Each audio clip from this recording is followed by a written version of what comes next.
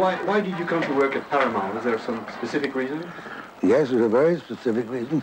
My brother Herman was working there, and outside my brother Herman, no one in Hollywood had ever heard of me, much less been in a position to get me a job. But what is interesting is that you came at the right moment when sound arrived. And I came in with talk. In other words, the studios were busy building sound stages, because the actors and actresses, the stars, were either terribly happy or terribly sad because they could or could not speak.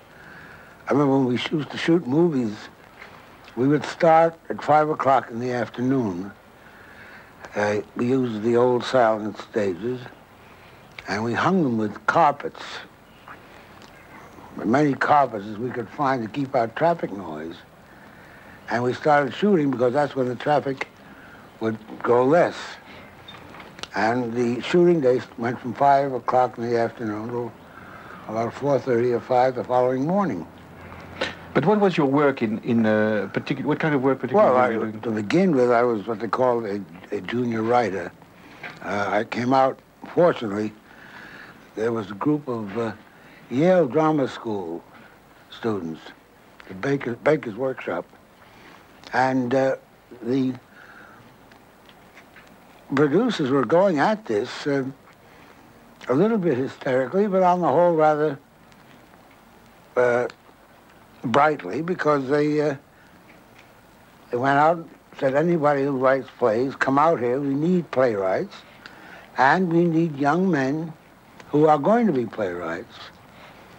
And they brought them out. They started schools. You said that each company was different from the other. What was specific about Paramount? Paramount was young. You had a feeling of youth about Paramount. But were the men on top different? I mean, the men on top at Paramount different from the MGM? Completely different, because they served a different purpose. Ben Schulberg was the head of Paramount when I went there, Bud Schulberg's father. Ben had been a publicity man. He was also educated. The level of education was, oddly enough, rather high among the producers. I'm not talking about the very top executives, but men like Walter Wanger, Arthur Hornblow, most of them were university graduates, the producers, Bud Lighton, and the heads of Paramount, for example. I think Schulberg was the only man who had a political function, which is to keep the bankers in New York off our backs. The power rested with the real owners. They were in New York. And each studio was a factory owned by the theaters, not the other way around. And it was the theaters that told them what they wanted. But at the beginning at Paramount, you were writing titles. Well, if you think for a moment. Titles for sound films, which is strange. If you think for a moment, there were probably 20,000 cinemas in the United States. Now, sound came overnight. So my job was to take the soundtrack off the sound films that were being made and put subtitles, title them as if they were still silent films. Because for the majority of the motion picture theaters couldn't run sound films. Is it true that at Paramount's directors had more freedom than at other companies? Directing a film at that time was, with few exceptions, one of the technical aspects. I can remember having lunch with Lubitsch one day, and I remember I was talking to him about the fact that on Ben Schulberg's desk, the head of Paramount, there was an enormous stack of screenplays. And Ben Schulberg would call in a director and give him one off the top of the stack and say, look, read this right away. If you don't like it, come back, I'll give you the next one. But you start a film Monday. And if you ask Spielberg would say, look, I am supposed to make 90 films a year, which is more than one a week. And I can't be bothered waiting until every writer and director and supervisor, which is what the producers were called, have everything perfect. I have to have, and I remember Lubitsch saying to me at lunch that day, there's a young man over there who has just received a screenplay, and he starts a week from Monday. Has no time to prepare. Lubitsch, I have 6 months to prepare a screenplay before I shoot it. He said, I think it should be the other way around, don't you? I should be the one that starts in 10 days, and this young man should be given 6 months. But that isn't the way it works. He used to tell me a great deal about how it was. I said to him one day, Ernst, I know I've arrived here just after it changed the sound. What was it like? He says, it was fantastic, and you must remember this. He always put his finger around his nose. He says the producers were faced with a sound problem. Talk. They got together the biggest stars and directors and writers that they had. And they said to them, look, you great stars, you great directors, you great writers, unless you stars learn to speak, unless you directors learn to stage dramatically and understand dramatic material, you can't just go out with that box and just shoot whatever you like and put it together. And unless you writers learn to become dramatists, it's finished for you. No matter how big you are, you'll be gone overnight. And Lubitsch says, that's what happened, Joe. As you know, now the great stars disappeared, Polanyi, great directors, Ince, disappeared, no sound, and many writers. But remember this, every producer made the change successfully. He says, this is where the talent really lies, you see. And this is a very Lubitchian, with the accent on bitch, remark, but it's very true. They all made this change successfully, the producers. But Sternberg was not the kind of director you would give a script to shoot on Monday. Sternberg, he was a poseur. First of all, he had talent. Sternberg was a superb lighting cameraman. I don't know where he got it, but he was expert with a camera at lighting. When you went to the von Sternberg set, as you came in, you were supposed to write your name on a blackboard and then wait.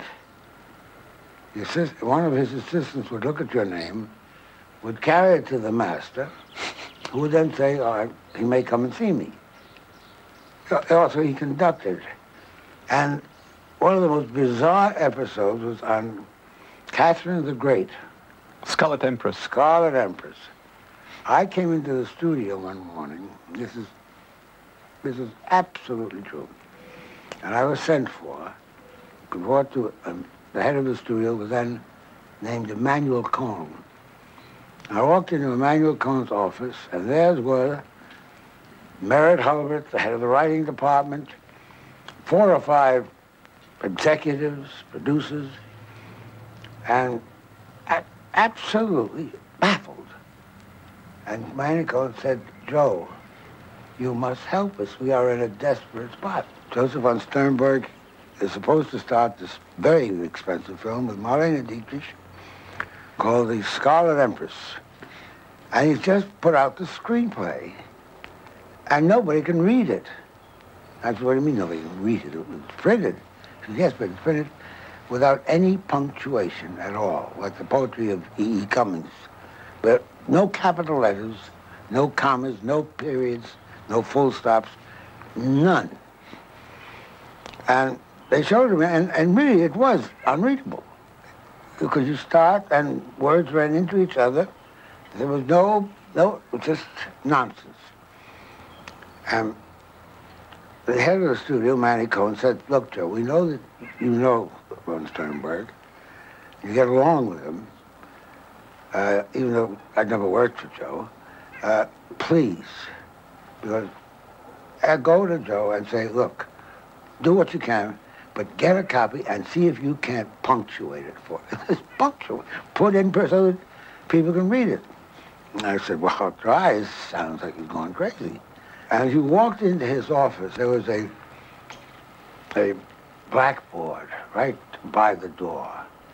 And it said, von Sternberg, Opus number 1, Salvation Hunters. Opus number 2, Sabotaged by Thalberg. It was that, so you knew you were in the outer office of a megalomaniac. That was for beginners. And I went in to see Joe, and I said, look, Joe, fun is fun, but you cannot put out this fat script with no punctuation. And forgetting everybody else, the prop men have to read this. Electricians have to read this. Designers, they've got to know what to do. You must, please let me punctuate this. I mean, the actors, how are the actors going to learn their lines? And he said, now you know. Now you understand. I don't want the actors to learn their lines. The actors must learn their words. I will tell them how to say the lines. He says, you see, Joe, I'm not a fool. But this screenplay, Scarlet Empress, I regard this as my palette. These are my paints. And with these paints, I will paint my picture on the screen. You also worked with another strong character, W.C. Fields. He was a dreadful person, but I had tremendous admiration for him.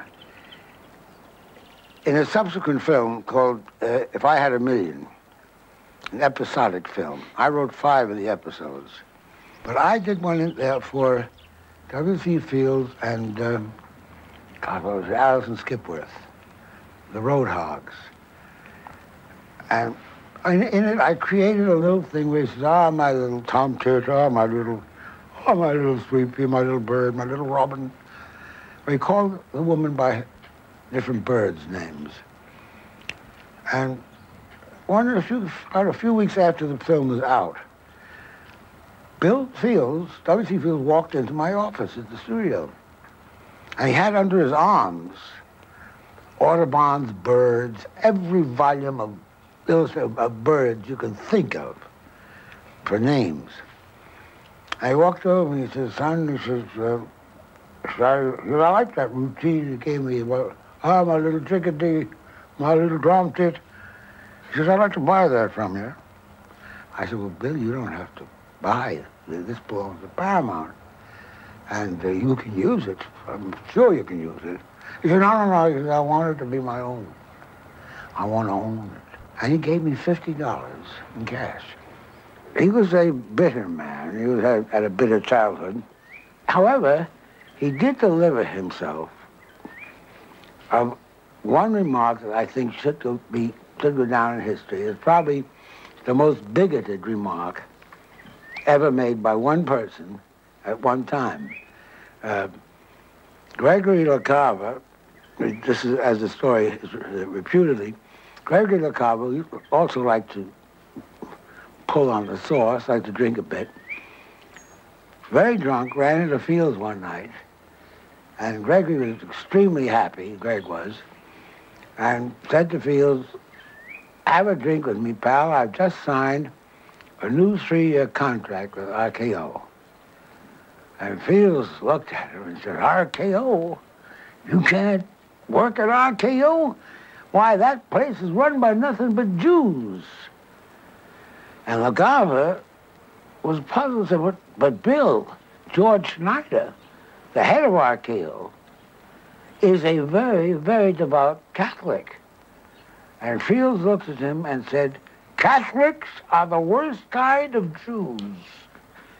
Now, I don't know how you can cram more bigotry into one sentence. But did you follow the shooting of the films you wrote because you thought already of becoming a director? Or? No, I didn't know. I was a writer. That never occurred to me that I was going to direct until what happened was the more important my writing got. In other words, the more importance I attached to my writing. And the more, as I grew older, I suddenly said, wait a minute, I have things I want to say. And I can say them. Because, again, the formula is your power is equal to your demand. How did Preston Sturgis become the first writer to write and direct a screenplay? He wrote something called Down When McGinty, wasn't that the name of it?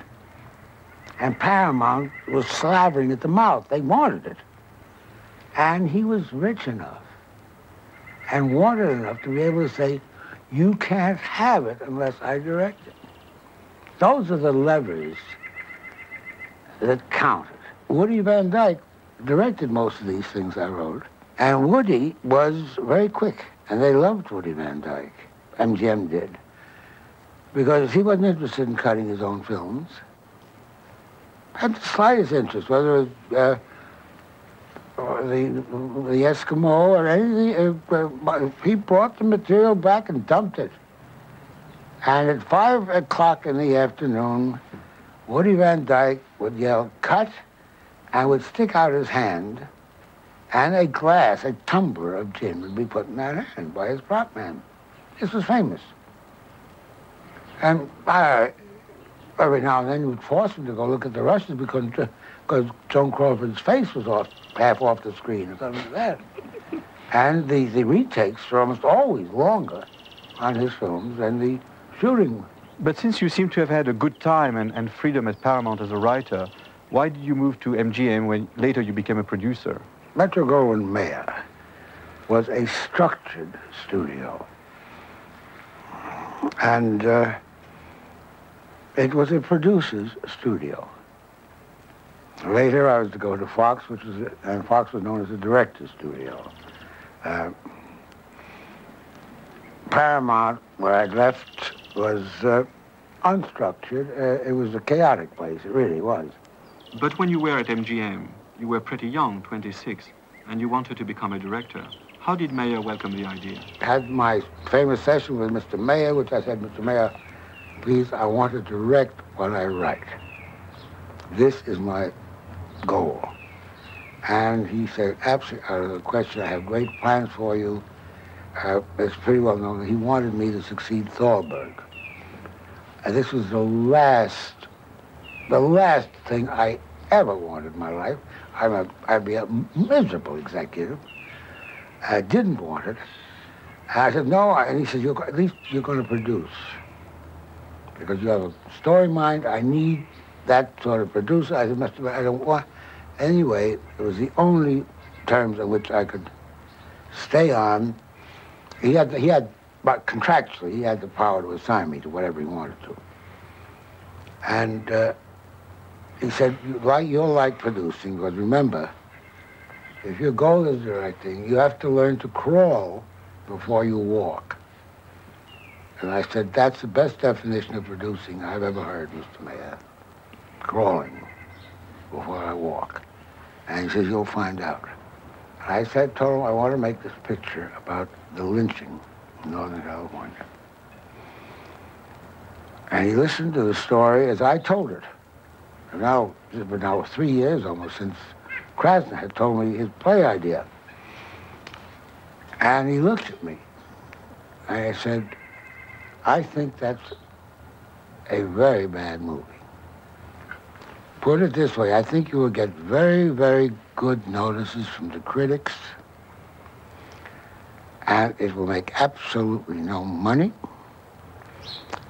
But he said, I want to start you off right as a producer.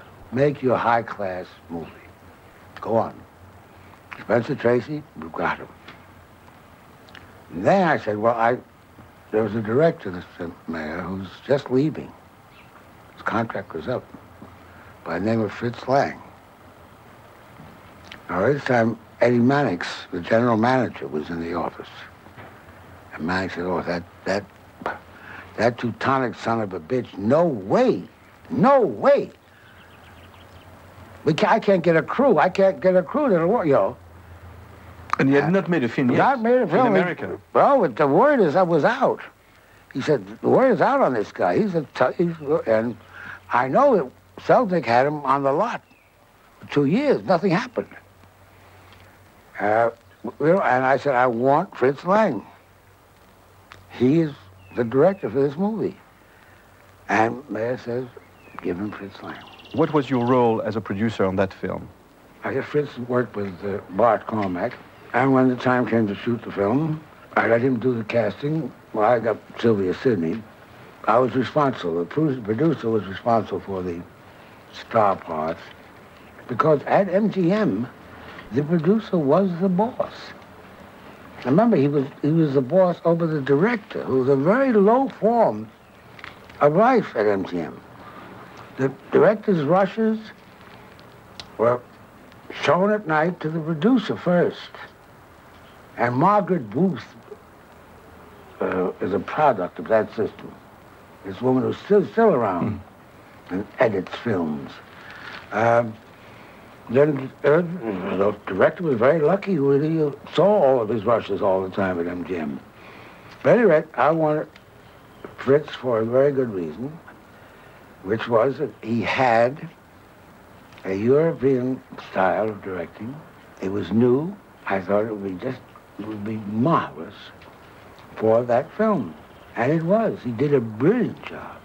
Unfortunately, his personality was such that it was impossible for that crew to work with him anymore. Why? Well, he had not learned that American crews are not there to take orders as soldiers. He carried the sort of the German army approach as a Kaiser. So he barked out orders, and again, it's the sort of thing that Joe von Sternberg later imitated. His complete power of life and death that the director had, according to Fritz. At 12 o'clock, the crew was expected to have lunch called. They'd been working since 8 or 7:30. Instead of which, Fritz was served by his secretary, and known as the Iron Butterfly by the crew. She'd bring him a little salver, a little silver salver with a pill and a little shot of cognac, which he would take in full view of the cast and crew and continue to work. And finally, the crew complained to Spencer one day, to Tracy, about lunch. And they said, look, Mr. Tracy, isn't that something you can do? It's almost 2 o'clock. We're hungry. And Tracy said, yeah, well, sure. And he called over to Lang and said, by the way, Fred says, we just finished this shot. What about letting the fellows go to lunch? I'd like some lunch, too. And very early on in the movie, Lang said, I will say when lunch is to be called, Mr. Tracy. Nobody else. And Tracy looked at him, because again, he was not of Fritz Lang's school. Tracy looked at him very gently and took his hand and smeared his makeup right off his face. And looked back at Lang and said, lunch, and walked off the set. A lot of this enraged me. But we were getting brilliant film. And then suddenly he put into the screenplay episodes that were of an entirely different style, of an entirely different standard. Ghosts who would appear from behind a tree to frighten Tracy after he was suing, putting these people in jail, haunting them, having being pursued by ghosts. And this, suddenly when Dr. Caligari came into being again, we were back 20 years in films. But again, I stuck by him, and we previewed his version of Fury at Glendale. And it was laughed off the screen. That is the last two reels. This crazy Disney ghost chase. And when we came out of the preview, Eddie Mannix, the general manager, absolutely white with rage, came up to me and said, look, I'm your friend. I've always been your friend. This is an order. He said, I want you to take that film and cut it so it makes sense. Get rid of the Walt Disney nonsense. And he says, I want that Teutonic bastard off this set, out of this studio tomorrow morning. And he fired Fritz. And I was given the film to recut. Only that and we took it out again, previewed it again, and the result was astonishing. Did Fritz Lang forgive you for the... Fritz Lang did not forgive me. I think he forgave me later, but I ran into him in Marlena right after the second preview, which was brilliant, his reception by the audience. And I held out my hand and I said, Fritz, look, we had problems, we got a good movie. And I held out my hand and he said, looked at me and says, you have destroyed my film? And wouldn't shake my hand. However, later on, when I had my troubles with DeMille, which we'll talk about sometime, Fritz stood up and very bravely stood up on my side. By that time, we'd learned quite a bit about America. I mean, MGM was a testing ground for Fritz. I mean, you can't go from being the absolute Übermensch, the Superman who directed Metropolis, and then be expected to respect union laws about lunch, you know.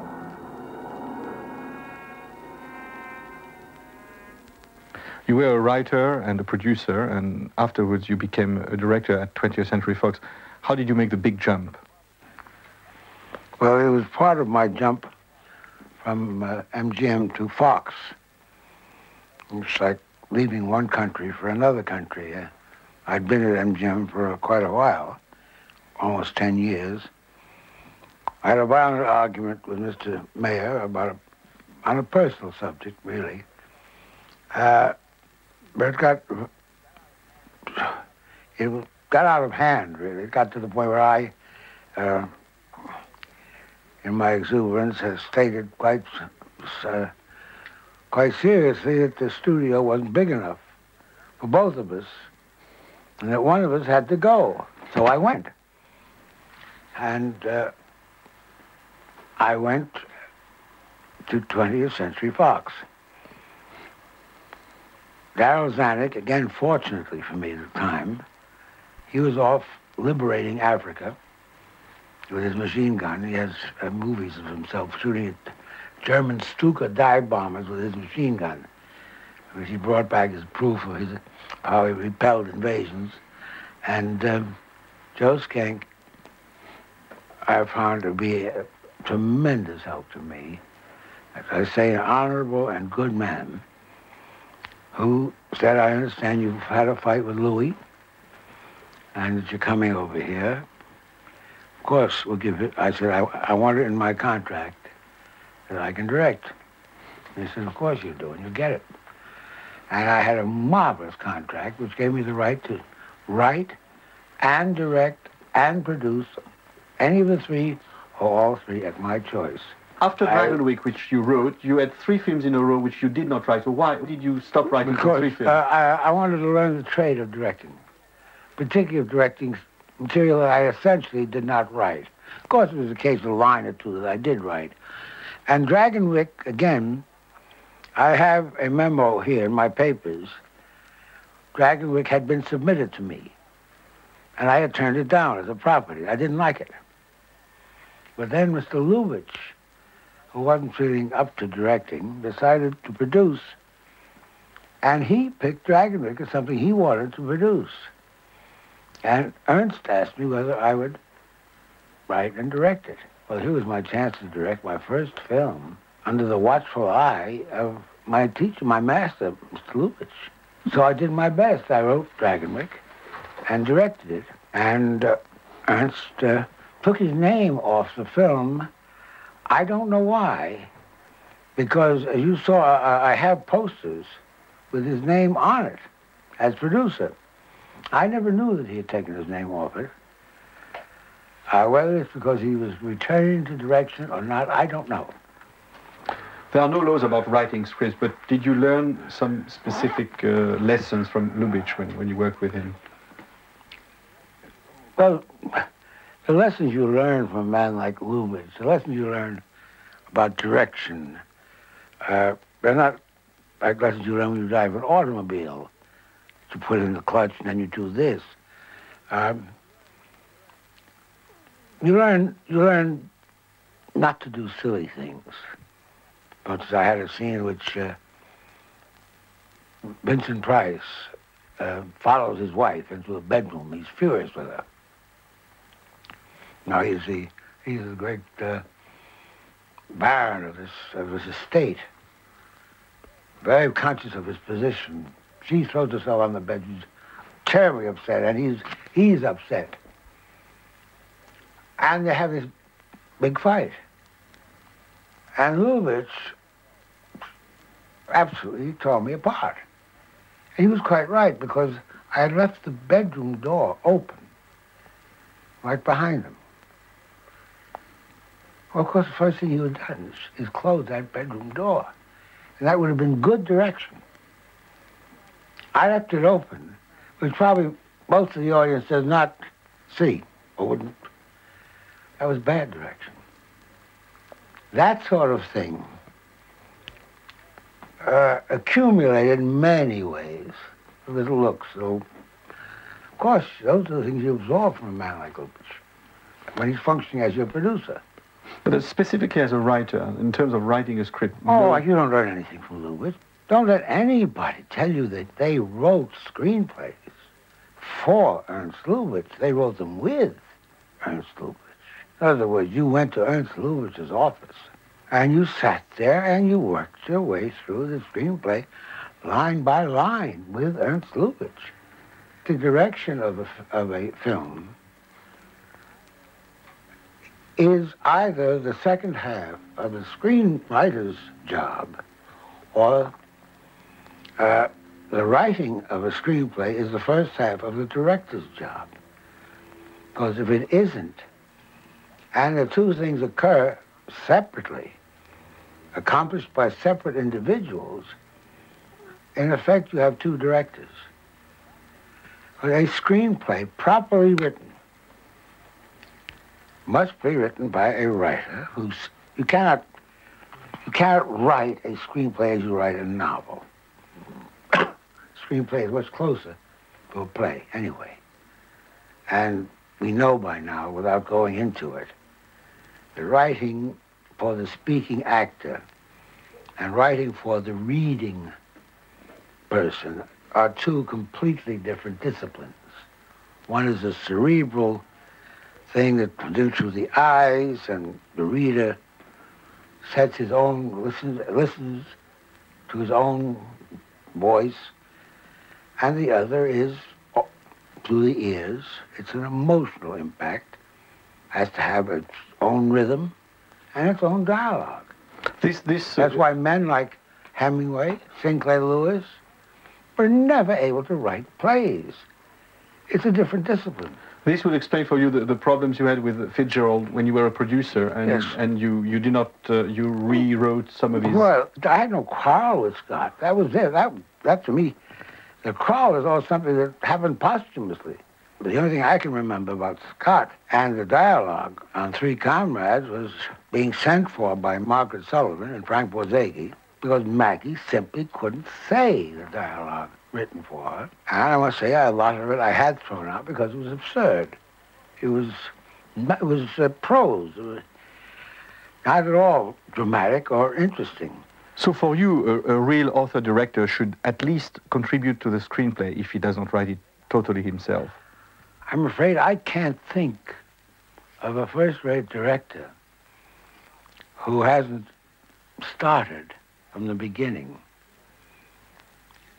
and worked through the screenplay. Now, writing for the screen, from the director's viewpoint, does not necessarily mean that he has to be able to put the words on paper. But it can be a collaboration of writer and director in which the director is writing during the writing time, and the writer is also directing while he writes, knowing that the director is going to carry that out. It's going to be part of the collaboration, if you will. But why do you want to write all by yourself? Because to me, writing a film is a very personal thing. And I don't think I can do that in collaboration with another writer. My words have to be my words as that character speaks them. And almost invariably, not almost invariably, but very often in films that I like particularly, there is a character who is me. I find myself interrupting the screenplay sometimes by wanting to say something, and very often I will put a character in who will be me. George Sanders in George Eve? Sanders was certainly me. In All About Eve? Yes. Humphrey Bogart in Barefoot Contessa. Yeah. Did you write some of yourself in that character, course. the director? Of course. Great deal. Your disillusion about Hollywood? Yeah, well, not my disillusion about Hollywood. My awareness of the facts is not necessarily my disillusion. I was never disillusioned. You can't fall in with a gang of thieves and be disillusioned about their lack of virginity. That's, I was never, not for 1 minute. I was never illusioned about Hollywood. When you work on a screenplay, how do you think in terms of the audience expectations of the character's development or actions? Audience never wants to be in a position of weakness. And the audience rarely wants to know, but rarely wants to be in a position of not knowing more about characters than the characters themselves know. On the other hand, the process of fooling an audience is the basis of good character drama. There are some directors who prefer the writing stage, others the directing stage, and others the editing stage. Do you like all three periods as much, or? I enjoy the directing. I enjoy being able to work with, get the best out of other creative people. I think I'm a good director of actors. I think I work equally well with men and with women, and I enjoy the discovery of a good performance. It's a plot, really. It's a conspiracy. The actors, the text, and the director, to get the most out of that text. Because directing and acting are interpretive arts. They are not creative arts. Oh, you can argue that there is a creativity in getting the most out of an actor. But that's like saying Toscanini is being creative. There's a creativity in Toscanini getting the most out of an orchestra. But yet David Selznick will say Toscanini is the producer. David O. Selznick said the producer is the most important part of the film, which is why he always broke the director's credit. And I'm about to tell you an allegory. And the allegory is called, What Does a Producer Do? This is what you wanted to know. It's what the dinner partner always says. Yes, I know what you do. I know what an actor does, but what does a producer do? And I always answer with this allegory, which is that a producer, a writer, and a director are lost on the Mojave Desert. They're looking for locations. Hopelessly lost. They don't know where they are. And they finally say, well, look, this is silly. We're just going to wander around, blunder into death. Why don't we each follow our separate talents and see if we can find our way out of this mess we're in? And they decide to do that. And the writer, stumbling along, sees a rock. And he has a feeling. And he pushes this rock aside, and there is an enormous tin of tomato juice, untouched by the sand or the heat, cool under that rock. And he stares at this tin of tomato juice and he says, I, the writer, have discovered the basic substance from which we shall live. And holds it up. And the director, with blurred wrist, comes over and sees this and says, yes! And gets out his knife and says that I, the director, will make this available. We'll open it up so that we can partake of this substance. And with his last remaining bit of strength, the director pries open this tin of tomato juice.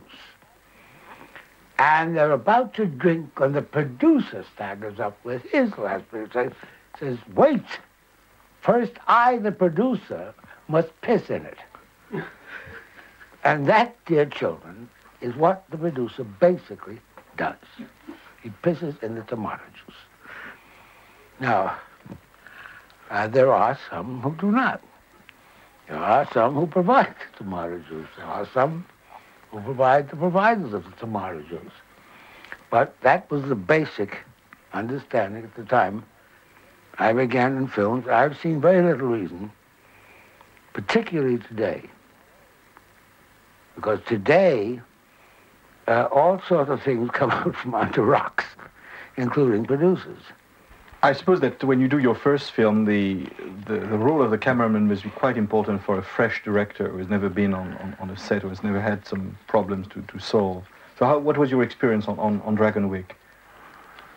Well, I think I told you before that I literally ran out of work the first afternoon, and I said, hand me the finder. And this wonderful cameraman I had handed me the finder, and I literally, I have to admit it, because it's a standard joke by now, I looked through the round end. This is the wrong end of the finder. You're supposed to look through the rectangular end, and I couldn't see anything, and I turned to Arthur Miller, John Ford's cameraman. And Artie Miller said, look, why don't you just set this scene up as you would? Just set it up with the actors and play it the way you want to play it. And then call me over and say, Artie, what do you think? And I'll suggest, I'll come up with some kind of a suggestion. It might be something you never thought of. You know, in which case, all you have to do is say, that's just what I had in mind. And you're in. Don't worry about it. He said, but he said, don't become one of those young directors who says, give me the finder, and says, mark me here, mark me here, mark me there. Because you know what you're doing? You're destroying your cameraman. He says, I've worked with every great director in the business, this side of the border and overseas. I have all of their experience I've picked up. It's all at your disposal. Why not take advantage of it? And this, I think, is almost the most important lesson I ever learned from anybody. But you exclude the bizarre outfits for your camera because you don't like to have visible movements of the camera in your films.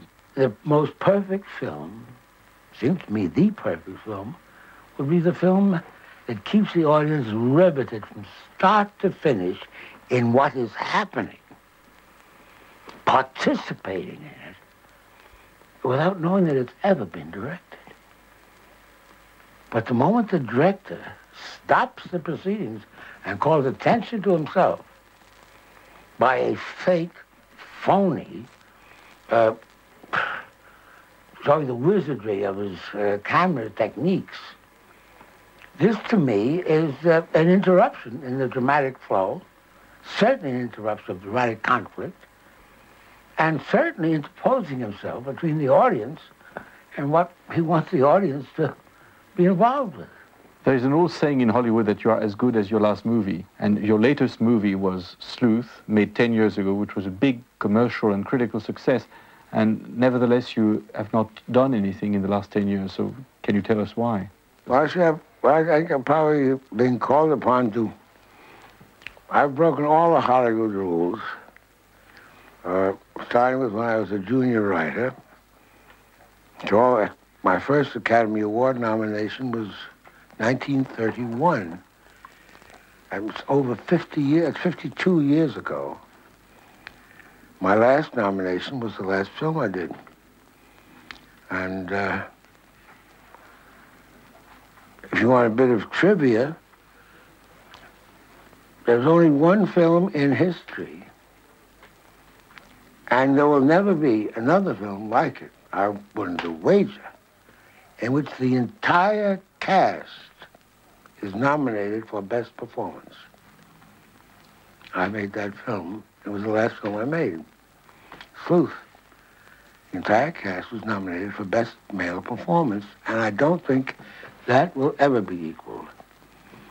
All About Eve has the record still for the most nominations of any film. And I'm now setting a record for the most number of years going by without making a film. Following my Academy nomination. For some reason or other, I mean, as you say, it's a violation of the You're as Good as Your Last Film. You suppose they've come to the conclusion that I'm too good to work, you know. At any rate, I'm ready, willing, and able. I just haven't found anything. I don't want to remake films I wouldn't have wanted to make 30 years ago, which they are doing. I really have very little interest in intergalactic warfare. I don't like directing robots. I found myself, yes, I was sort of taken with E.T., but I found him very ugly, and I wouldn't want to direct him. If something good comes along, worth making, that I would enjoy making and audiences would enjoy seeing and hearing, if audiences once more can be conditioned to listen to the screen as well as look at it, which is very unlikely, I want to work. I want to work very much. In the meantime, I am working on a history of the performing woman, in particularly the English actress, how women came to play women in the theater. And I've got a couple of plays that might become plays. And for the rest, I have an awful lot to read that I haven't read, and I'll die happily,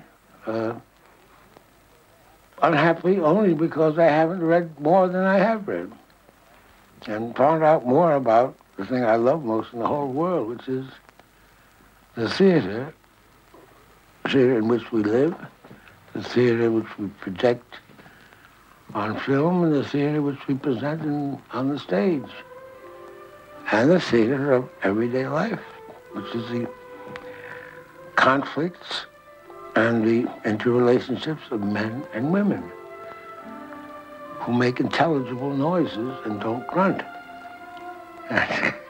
Outside of that, I have very little to offer. Wonderful. Can you stand and leave the chair, please? There, what? Yeah. What? That was a wonderful answer. Wonderful answer. I forgot one. Oh, I didn't know it.